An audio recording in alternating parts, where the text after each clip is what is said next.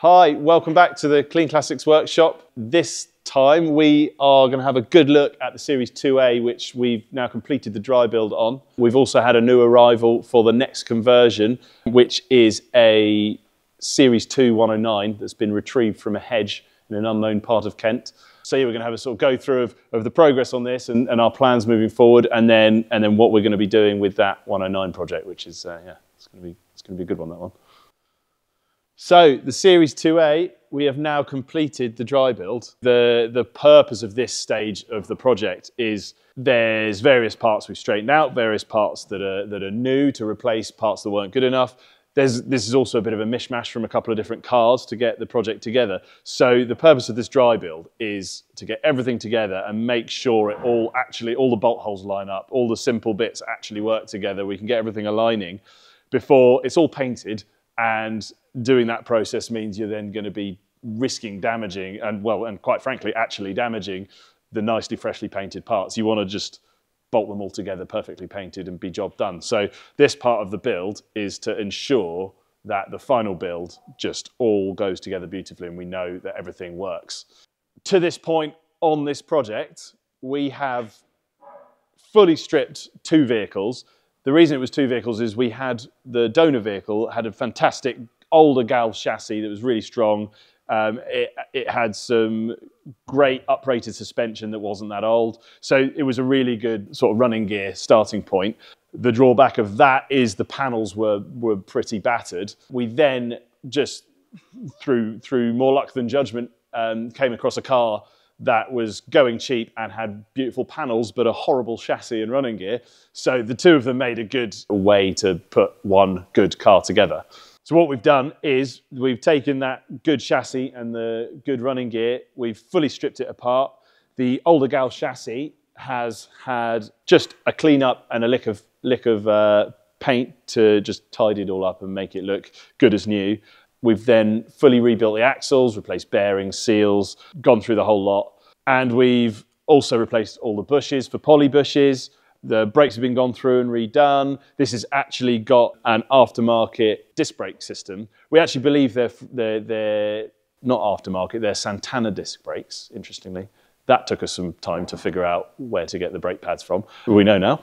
But for those of you who don't know, Santana was a company in Spain that bought the rights to manufacturing Land Rovers to the spec for series Land Rovers. So moving up from the suspension, the axles and the chassis, we've also gone through the steering system and refitted seals and bearings where required there.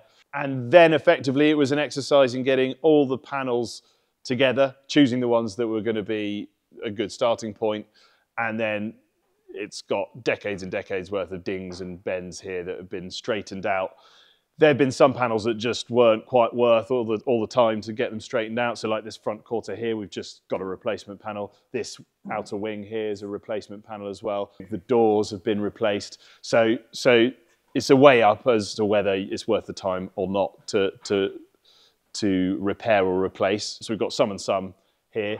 Effectively what we have now is a set of panels all the way around the car that are straight enough to then move on to the painting process, where they'll be flatted back, little skim of filler to take out any smaller undulations or imperfections, and then a beautiful coat of paint can go over the top. Those of you who've seen some previous videos will have seen we ended up replacing the bulkhead for this one for a new galv bulkhead. We did start the repair on the original bulkhead. However, as we got into it, as we blasted bits back, we realised it was going to be quite an undertaking. So in terms of the sort of time frame of this project, we ended up just going for a new galv one. We also reskinned the rear door. That had a bunch of holes drilled in it that were just a bit of a mess. So it was simple enough to replace that outer skin. It gave us an opportunity to ensure that the frame of the door was sound as well. So that was a good thing to do. And we've replaced the rear tub floor and done some substantial repairs to the seat box as well. So there's been a lot of work to get to this point. It's been a bit of a project for us to learn on, and it's certainly been an education in how much time these projects eat up.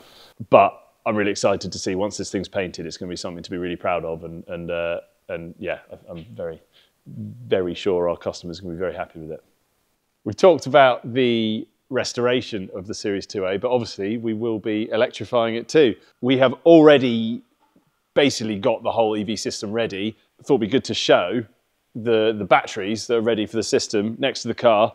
This is 40 kilowatt hours of Nissan Leaf batteries repackaged to fit into a Series Land Rover.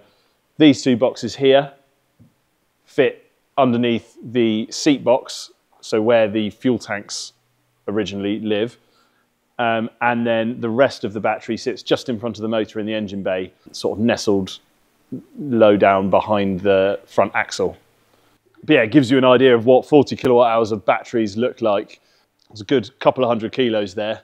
But yeah, once they're packaged, all repackaged in like this, it's really easy for us to then just bolt them into the car. So it's always exciting to do a new project introduction. This one's an interesting one for sure. So this one, we are basically, it's a from scratch build. This is the donor vehicle that we will be building the electric long wheelbase Series 2 from. We're already starting to call it Project Pinky because of obvious reasons, looking at the number plate. So yeah, obviously not in the best condition, this Land Rover, but the plan here is it's going to go on a shiny new Gal chassis, shiny new bulkhead, and then like we were talking about with the 2A, it's going to be take a look at each panel and part of the car and make an assessment whether it's replace for new or repair what we got. We chose this one because it's got quite a lot of straight panels on still, like this. The tub here is looking like we can probably save quite a lot of. You might be able to spot with it on the trailer.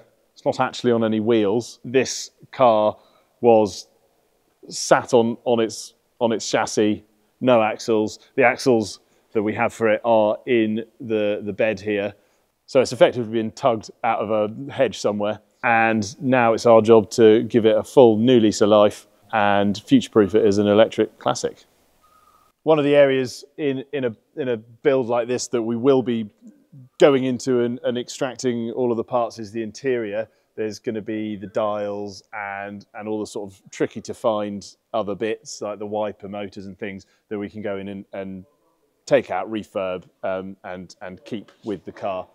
All of those fiddly little bits are otherwise really hard to find. Interestingly, this car has I presume an aftermarket. I don't know if it's standard, but it's got a headlining and posh things like that you don't often find in a Land Rover. Anyone who knows about what that could be or where that could have come from, yeah, drop a comment. So the plan for this car is going to be a 40 kilowatt hour electric conversion, our standard package, and then it's going to have a canvas top. We're also going to be putting some teak flooring in and basically giving it all the works to make it a really special, customized car for the owner. So obviously this car is going to be resprayed. Whilst it's got quite a cool patina on it, it's going to be resprayed. Now originally we were discussing a sort of light blue colour. However, with the number plate, and obviously we're not the first people to have this idea, I do think it might be quite cool as a pink car. Let us know what you think in the comments. So what this project is really going to showcase well is what we really stand behind here at Clean Classics. We're taking a crash damage written off electric vehicle and converting that into a system that can fit into an old Land Rover. And we're also taking an old Land Rover that was destined for the scrapyard and giving it a new lease of life. So it's all kind of that whole recycle, reuse ethos that will result in a beautiful car to be used for many years to come. Thanks for watching. Really hope you've enjoyed this video. As always, please do like and subscribe if you've been enjoying the content we're doing. Head to our channel, check out some more videos. But liking and subscribing really helps us grow the platform. And yeah, we're really enjoying getting these videos out to you guys. So if you're enjoying them, please let us know.